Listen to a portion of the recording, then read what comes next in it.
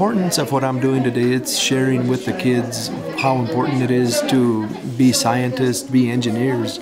I'm going to make the bottom like a base, that way it'll hold it up and it won't fall.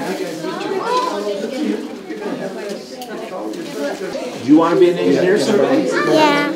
Why? Because you get to learn more stuff, how to make more stuff to be an engineer. You have to know your math and reading, and you need to be confident. So look how those triangles give it stability. Look, if you move it around, look at that. If it was square, it would just go like that and then fall down.